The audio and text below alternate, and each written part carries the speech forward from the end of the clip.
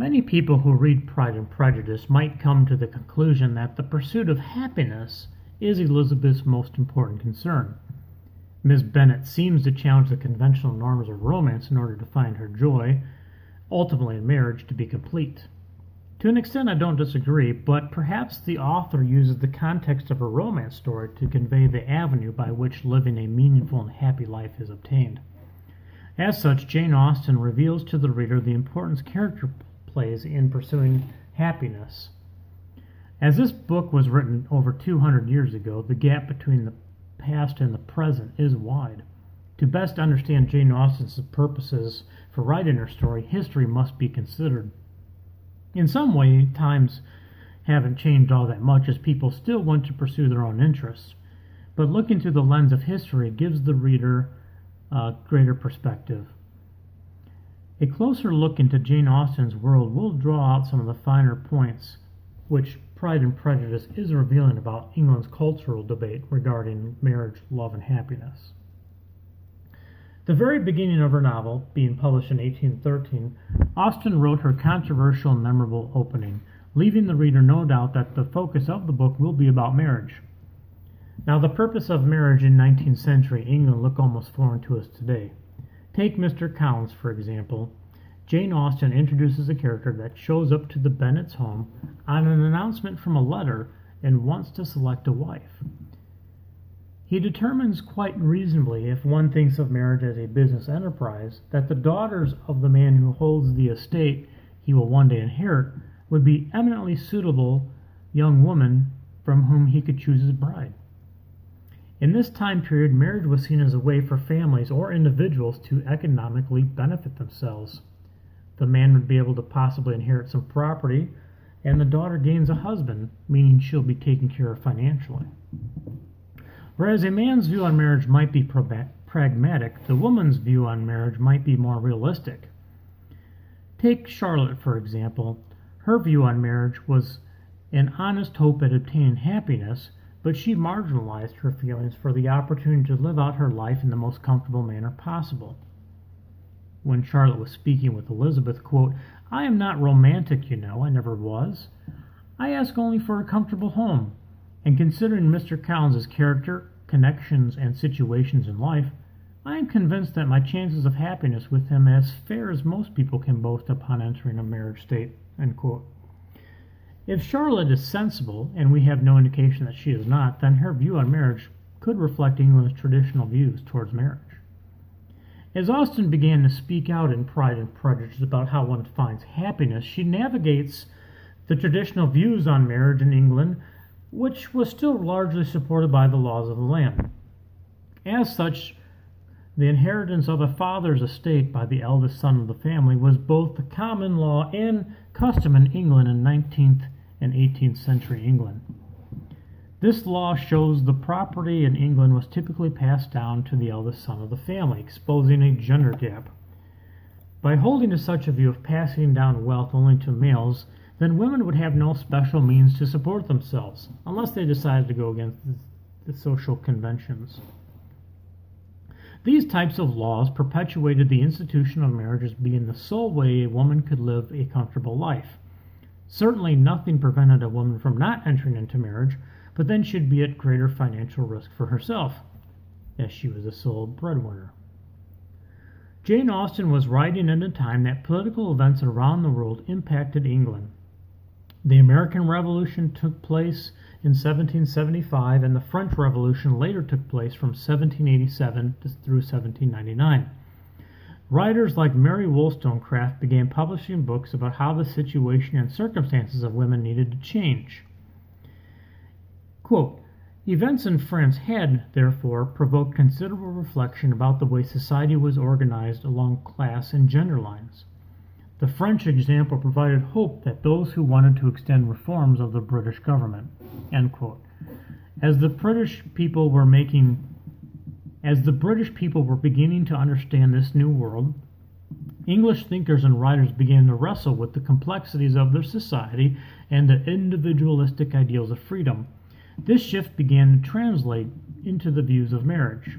Quote, The preferences of the individual became more important than in the past, and marriage, while still a contract, started to gain acceptance as an effective relationship, one in which feelings and emotions of the individual were often given more attention than previously before. End quote. Though marriage was predominantly seen as a business affair, this view of marriage was beginning to change.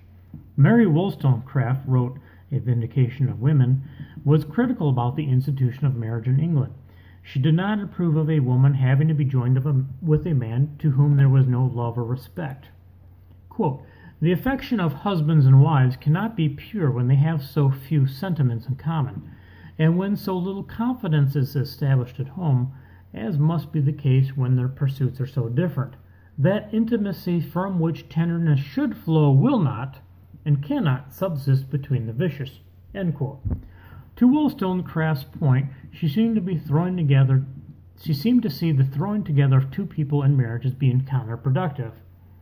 As such, a foundation can't foster for an intimate relationship. She is arguing for marriage to be placed on equal footing or perhaps common unity. England's laws concerning marriage favor men to benefit by gaining wealth and immediate wife, yet women in Wollstonecraft's view gain little from marriage and are actually getting the short end of the stick. Sure, the women's day-to-day needs are being met, but Wollstonecraft is making a sympathetic and logical argument by looking at the effects of only seeing marriage as a duty. We can infer from her statement that England should consider the individual impact of those people in marriage rather than just the financial reasons imposed by society. One writer and journalist, Daniel Defoe, and he is a contemporary to this time, by the way, wrote a lengthy essay called Conjugal Lewdness, consisting of 14 chapters devoted to the institution of marriage. The essay reads as a spiritual handbook telling people how to avoid pitfalls and vices, but in Chapter 1, remember this is a guy, Defoe begins by taking issue with the current views towards the purposes of marriage. He proposes that people ought to marry for love. Defoe also writes that the wedding vows themselves support the idea that marriage should be based upon the two people being in love with each other. And, to quote the wedding vows, wilt thou love her, live with her, comfort her, honor, keep her, and again, to love and cherish? End quote. He emphasizes that the current view of people getting married is off track and should be brought back to marriage being about love. Because Defoe believed that the marriage vows were said before God and people, those who entered into the marriage institution should give careful consideration for their reasons. Regardless of the fact that Defoe was proposing love being the divinely sanctious basis for marriage, the very purpose of marriage was being questioned and the traditional viewpoint challenged. Jane Austen saw this happening and decided to wade right into this hotly debated topic. She created a wide range of characters which reflected the values of her own culture. Mr. Bingley falls in love with Jane for her beauty. Charlotte looks for security and settles for Mr. Collins. Lady Catherine wants to marry off her daughter with a wealthy man. Not a married man, a wealthy man. Mr. Wickham wants to marry for money. Elizabeth wants to find happiness in marriage. Jane Austen wanted to keep the different stances in mix to give some feeling of authenticity to her novel while exploring the competing opinions. But in the end, as all great writers do, Austen set out to add her own voice to the conversation, propelling the idea that character should be the chief measuring stone for a successful marriage. 3 years prior to Pride and Prejudice being published, Jane Austen wrote to her niece concerning her possible marriage to a man her niece had met. In one letter, Austen addresses the importance of character. She explained to her niece that above all else, character must be considered to be the most important. From his character flows his nature, which Austen wants nothing but the best for her family. The high motivation of personal characters built squarely within Elizabeth Bennet's aspiration for any husband she might choose. Jane Austen cleverly wraps this social commentary within the lesson that Elizabeth learns from getting hurt from Wickham.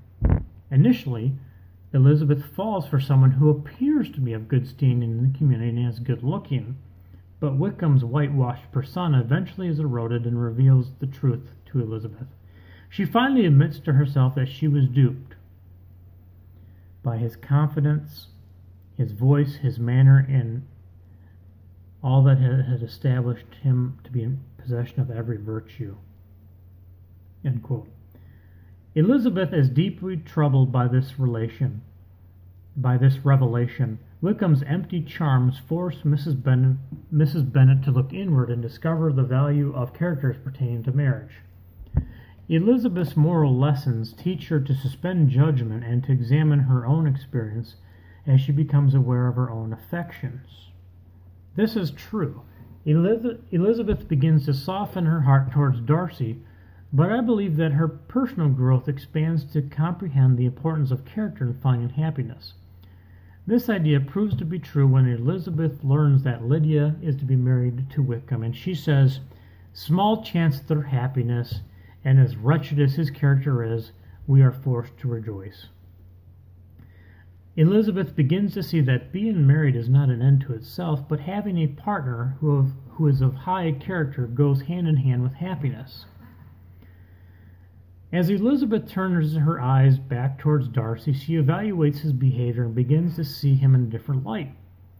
She appreciates the way he acted gentlemanly towards her family when news of Lydia's elopement spread. As Darcy apologizes to Elizabeth for his behavior and accepts her reproof as making him a better person, Elizabeth endears herself to his newly found humility. His commitment holding to the truth, even when it seemed to cost Darcy, showed his true character. Unlike Wickham, Darcy is a man who is grounded in the ideals of moral excellence. Elizabeth Bennet, in some ways, represents the rebellious spirit towards the conventions of marriage. In a time when new ideas threaten the status quo of using marriage bonds to solidify power and wealth, Jane Austen showed that marrying for love and happiness are important ideas. But she also has her readers consider the significance of moral excellence for groundwork for living a deep and enriching life when entering into the marriage institution. Pride and Prejudice is certainly a timeless classic, one that moves the human heart to believe that good people, though flawed, can emulate the path to a happy marriage through pursuing excellence of personal character.